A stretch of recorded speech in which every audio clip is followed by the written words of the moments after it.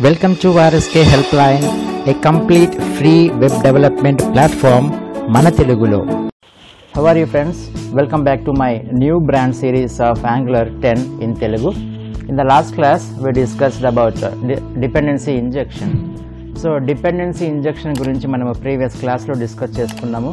మూడు రకాలుగా డిస్కస్ చేసుకున్నాము. ఒకటి, వితౌట్ డిపెండెన్సీ ఇంజెక్షన్ యూజ్ చేసినట్లయితే కోడింగ్లో వచ్చేటటువంటి ప్రాబ్లమ్స్ ఏంటి అని.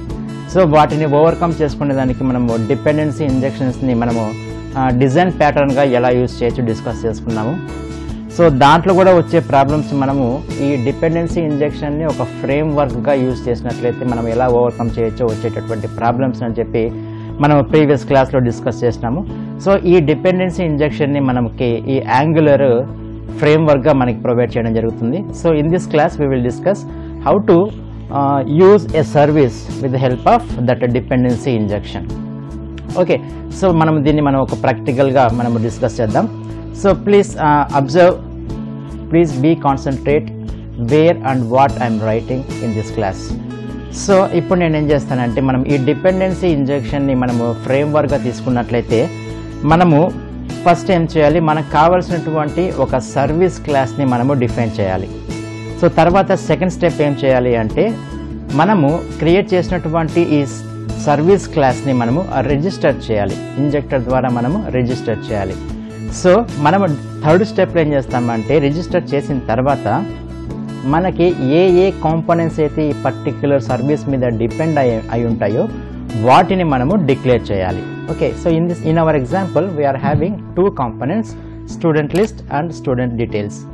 సో మనం ఇప్పుడు స్టూడెంట్ సర్వీస్ అనేది మనము ఒక సర్వీస్ క్రియేట్ చేస్తాం. తర్వాత ఈ స్టూడెంట్ లిస్ట్ కాంపోనెంట్ కావచ్చు, స్టూడెంట్ డీటెయిల్స్ కాంపోనెంట్ కావచ్చు, వీటిని మనం ఎలా డిక్లేర్ చేయాలి, ఈ పర్టిక్యులర్ కాంపోనెంట్స్ అనేవి ఈ సర్వీస్ మీద డిపెండ్ అయినాయి అని చెప్పేసి మనము డిక్లేర్ చేయాలి. సో అది ఎలా చేయాలో నేను ప్రాక్టికల్గా చేసి చూపిస్తాను చూడండి. ఫస్ట్ ఆఫ్ ఆల్ మనం ఏం చేయాలి, ఒక సర్వీస్ని మనము క్రియేట్ చేయాలి. సో ఎలా సర్వీస్ని క్రియేట్ చేయాలి, so NG space G for generate space yes for service space name of the service. So ఇక్కడ నేను సర్వీస్ నేమ్ స్టూడెంట్ అని తీసుకుంటాను, STUDENT స్టూడెంట్. మనకి స్పెక్ ఫైల్ వస్తుంది కాబట్టి దాన్ని నేను స్కిప్ చేస్తాను కాబట్టి space SKIP skip capital TESTS test is equal to TRUE true రాసిన తర్వాత ఎంటర్ ప్రెస్ చేయండి. మనకి ఇక్కడ ఒకటి స్టూడెంట్ అనే సర్వీస్ అనేది మనకి జనరేట్ అవుతుంది. రైట్, ఇక్కడ చూడండి, student service dot type script file అనేది మనకి ఇక్కడ జనరేట్ అయింది. So this is a basic template of any service class. So మనం ఇదంతా ఈ సర్వీస్ క్లాస్ ఎందుకు డిఫైన్ చేస్తున్నాము అంటే, this student service has to provide student data to required components. ఏ కాంపోనెంట్స్కి అయితే స్టూడెంట్ డేటా అవసరం అవుతాయో ఆయా కాంపోనెంట్స్ అన్నిటికీ ఈ సర్వీస్ అనేది స్టూడెంట్ డేటాని ప్రొవైడ్ చేయాలి. సో ప్రొవైడ్ చేయాలి కాబట్టి నేనేం చేస్తానంటే, ఫస్ట్ నేను ఇక్కడ ఒక మెథడ్ రాస్తాను. సో ఒక మెథడ్ ఏం రాసుకుంటానంటే, so here I'm writing one method get students ఒక మెథడ్ రాస్తాను. సో ఈ మెథడ్లో ఏం చేస్తానంటే, నేను I'm return one array of student డేటాని నేను రిటర్న్ చేస్తున్నాను. Okay fine. సో ఇప్పుడే ఫస్ట్ స్టెప్ మనకి క్లియర్ అయింది.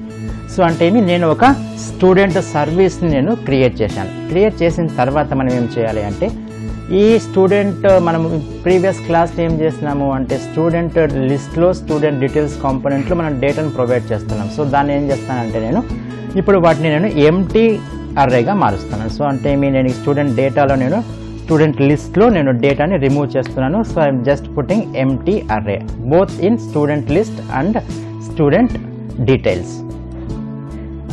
ఓకే, సో అక్కడ ఏం చేస్తున్నాను, ఎంటీ అర్రేగా నేను ప్రొవైడ్ చేస్తున్నాను. సో నెక్స్ట్ స్టెప్ ఏం చేయాలి అంటే, we have to register this service with angular injector. Otherwise అంటే ఇప్పుడు చూడండి, ఇక్కడ నేను క్రియేట్ చేసినటువంటి స్టూడెంట్ సర్వీస్ని నేను ఏం చేయాలి అంటే, ఖచ్చితంగా నేను యాంగులర్కి రిజిస్టర్ చేయాలి. సో ఈ రిజిస్టర్ చేయకపోతే ఏమవుతుంది అంటే, this service treated as regular class according to angular. కాబట్టి నేను ఖచ్చితంగా ఈ స్టూడెంట్ సర్వీస్ని నేను ఎక్కడ రిజిస్టర్ చేయాలి అంటే మనకి ఏ ప్లేస్లో రిజిస్టర్ చేయాలనే క్వశ్చన్ ఉంది. సో దానికి నేను ఎక్స్ప్లెయిన్ చేస్తాను చూడండి. ఫర్ ఎగ్జాంపుల్ స్టూడెంట్ ఇందాక మనం క్రియేట్ చేసినటువంటి స్టూడెంట్ సర్వీస్ని స్టూడెంట్ లిస్ట్ అనే కాంపోనెంట్ దగ్గర రిజిస్టర్ చేసినట్లయితే ఈ కాంపోనెంట్కి చైల్డ్స్ మాత్రమే యాక్సెస్ చేసుకోగలవు. అంటే including the student list component along with this it's children components మాత్రమే యూస్ చేసుకోగలవు. అదే నేనేం చేస్తాను, ఈ సర్వీస్ని యాప్ కాంపోనెంట్లో రిజిస్టర్ చేసినట్లయితే ఈ యాప్ కాంపోనెంట్లో ఉన్నటువంటి అన్ని కాంపోనెంట్స్ మనకి యూస్ చేసుకోగలవు. బట్ మనకి డిఫరెంట్ టైప్స్ ఆఫ్ మాడ్యూల్స్ అనేవి మనకి ఫ్యూచర్లో జనరేట్ అవుతూ ఉంటాయి కాబట్టి so this is not good habit.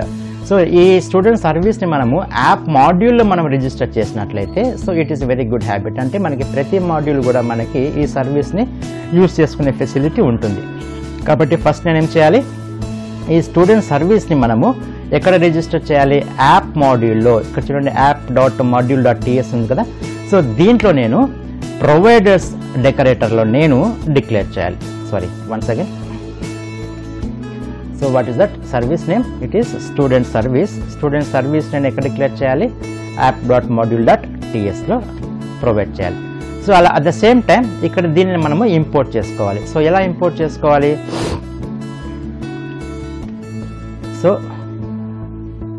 So దీన్ని నేను ఇంపోర్ట్ చేస్తాను చూడండి. ఎక్కడి నుంచి ఇంపోర్ట్ చేయాలి, import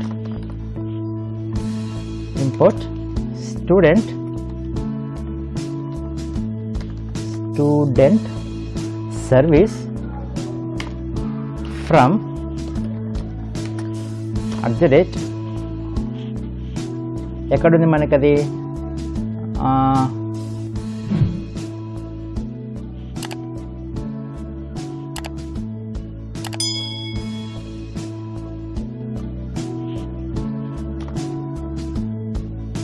right. So from student service. So ఈ విధంగా మనము దాన్ని మనము ఇంపోర్ట్ చేసుకోవాలి. సో ఇట్లా మనం ఇంపోర్ట్ చేసుకున్న తర్వాత సో ఇప్పుడు నేను ఒకసారి సేవ్ చేస్తున్నాను, Ctrl+KS. నెక్స్ట్ ఇప్పుడు నేను ఫస్ట్ స్టెప్ ఏంటి, ఫస్ట్ స్టూడెంట్ సర్వీస్ని క్రియేట్ చేశాను. సో దాంట్లో డేటాని ప్రొవైడ్ చేశాను. తర్వాత ఈ సర్వీస్ని నేను రిజిస్టర్ చేశాను ఇంజెక్టర్లో. ఇప్పుడు ఏం చేయాలంటే ఏ కాంపోనెంట్స్ అయితే ఉన్నాయో డిపెండెంట్ కాంపోనెంట్స్ వాటిలో నేను ఈ సర్వీస్ని ఇంజెక్ట్ చేయాలి. సో మనకు తెలుసు ఇంజెక్ట్ ఎలా చేయాలి అంటే పర్టికులర్ కాంపోనెంట్ యొక్క కన్స్ట్రక్టర్లో ఇంజెక్ట్ చేయాలి. ఎలా చేయాలో చూడండి ఒకసారి. Private name of the reference variable _std service. This is instance of student service class.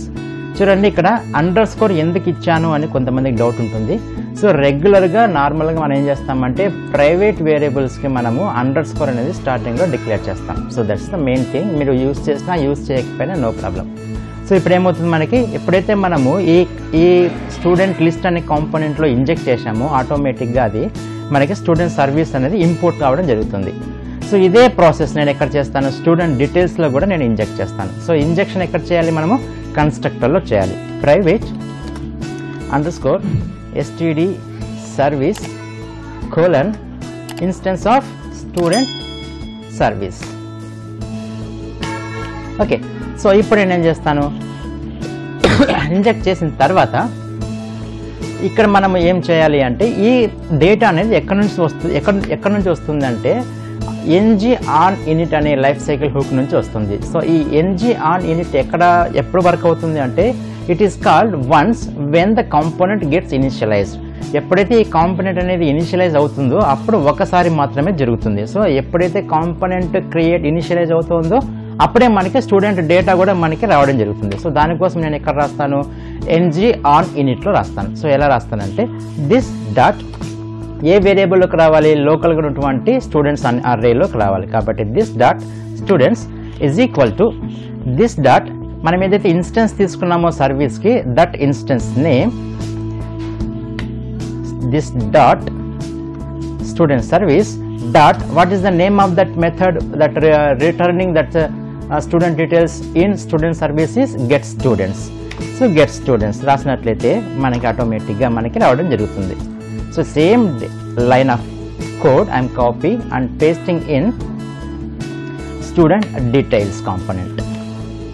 Okay, so ఇప్పుడు నేను సేవ్ చేసి ఫస్ట్ నేను సేవ్ చేసే ముందు, ఎందుకంటే ఇప్పుడు నేను మళ్ళీ సర్వర్ని స్టాప్ చేసి రన్ చేస్తాను. ఎందుకంటే ఇప్పుడు already this student list and student details component are already gets initialised. కాబట్టి ఇప్పుడు నేను కోడ్ మార్చాను కాబట్టి ఇది ఎప్పుడు వర్క్ అవుతుంది, ఓన్లీ వన్స్ మాత్రమే వర్క్ అవుతుంది. ఎప్పుడు వర్క్ అవుతుంది, ఎప్పుడైతే ఇనిషియలైజ్ అవుతుందో అప్పుడు వర్క్ అవుతుంది. ఇప్పుడు నేను కోడింగ్ మార్చాను కాబట్టి నేను మళ్ళీ ఇనిషియలైజ్ చేయాలి కాబట్టి ఫస్ట్ నేను సర్వర్ని స్టాప్ చేస్తాను. ఎలా స్టాప్ చేయాలి, Ctrl+C+S. ఓకే, ఇప్పుడు నేను మొత్తం మనం రాసినటువంటి అప్లికేషన్లో సేవ్ చేస్తాను అన్నిటినీ, Ctrl+K+S. సో ఇప్పుడు నేను మళ్ళీ స్టార్ట్ చేస్తాను, serv-serve-o అన్న రాయొచ్చు, లేకపోతే npm స్టార్ట్ అన్న రాయొచ్చు, no problem. So enter press చేసినట్లయితే మనకి బ్రౌజర్లో చూద్దాం ఒకటి కొత్తది ఒక ట్యాబ్ ఓపెన్ అవుతుంది. సో ఆ ట్యాబ్లో మనకి student list and student details అని చెప్పేసి మనకి లిస్ట్ రావడం జరుగుతుంది. So it's gets compiling, just wait for few minutes, let us wait. Right, almost finished. Right, it open automatically. Right, చూడండి. సో ఈ విధంగా మనకి ఈ డేటా అనేది యాక్చువల్గా మనకి స్టూడెంట్ లిస్ట్ కాంపోనెంట్లో లేదు, స్టూడెంట్ డీటెయిల్స్ కాంపోనెంట్లో కూడా లేదు. కాకపోతే we are getting the data from A service. So ఈ సర్వీస్ నుంచి మనకు వస్తుంది. సో మనకేం చేసాం, ఇక్కడ 3 స్టెప్స్ చేసాం. ఫస్ట్ ఏంటి, ఒక సర్వీస్ని క్రియేట్ చేస్తున్నాము. ఆ సర్వీస్ని నేను app.module.tsలో ప్రొవైడర్స్లో అర్రేలో నేను రిజిస్టర్ చేశాను. రిజిస్టర్ చేసిన తర్వాత ఈ సర్వీస్ని మనకు కావలసినటువంటి కాంపోనెంట్స్లో ఇంజెక్ట్ చేశాను. ఎక్కడ ఇంజెక్ట్ చేయాలి, కన్స్ట్రక్టర్లో ఇంజెక్ట్ చేయాలి. కన్స్ట్రక్టర్లో ఇంజెక్ట్ చేసిన తర్వాత ఈ సర్వీస్ ఏ డేటా అయితే రిటర్న్ చేస్తుందో దాన్ని నేను ng-on-init అనే లైఫ్ సైకిల్ హుక్లో నేను రాస్తాను. ఎందుకంటే దీంట్లో ఎందుకు రాయాలి అంటే ఎప్పుడైతే ఈ కాంపోనెంట్ ఇనిషియలైజ్ అవుతుందో అప్పుడే మనకి డేటా రెడీగా వచ్చి ఉండాలి కాబట్టి ng-on-initలో రాస్తాను. సో ng-on-initలో రాసే ముందు ఎట్లా రాస్తున్నాను, లోకల్ వేరియబుల్ ఒక అర్రే తీసుకున్నాను. ఆ అర్రేలోకి మనం ఇంజెక్ట్ చేసినటువంటి ఈ ఇన్స్టెన్స్ వేరియబుల్, దేనికి ఇది ఇంజెక్ట్ చేసాము, దేనికి రెఫరెన్స్, ఇది ఈ సర్వీస్కి రెఫరెన్స్. కాబట్టి through this reference instance variable I'm calling that get students method which is existed in service class. Okay, so like this we can create a service in Angular. So this is about a service in Angular. So in the next class we will discuss about HTTP and observables. It's a very important topic. See you in the next class. So if you like this video, please like and share with your friends and family. At the same time, if you are a new visitor on my channel, please subscribe and activate that bell icon. See you in the next class with HTTP and observables. Until then, have a nice day. Bye bye.